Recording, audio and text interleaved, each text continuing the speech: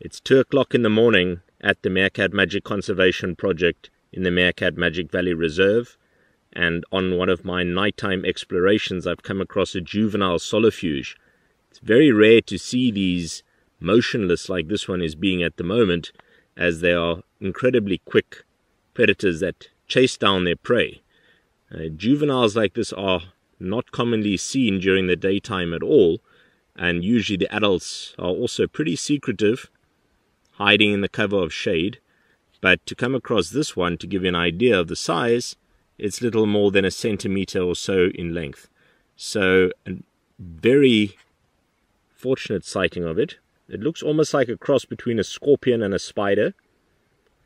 And there it goes. Very fast movers usually.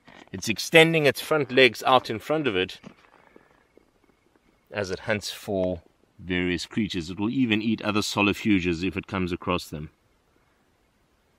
They've got a lot of reputations, one of them being running after people, and this may seem like a myth, but it is in fact true, because the solifuge, also known as the sunspider by some, or camel spider, sonspinnekop, haarkapper, baardskeurder, roman, various names locally, chases the shade to get out of the heat, because they usually occur in very hot semi-desert climates. Throughout Africa I've known of reports of them, and they have a lot of interesting reputations.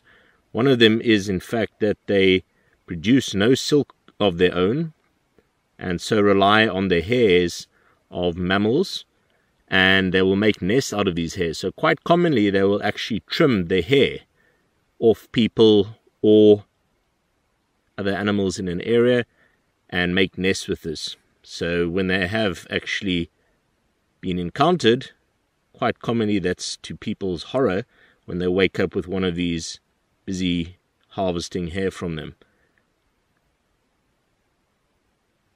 They've got very powerful jaws but no venom, and they basically have scissor-like action, 2 on the lower part of the jaw and 2 on the top, which slice through prey very quickly.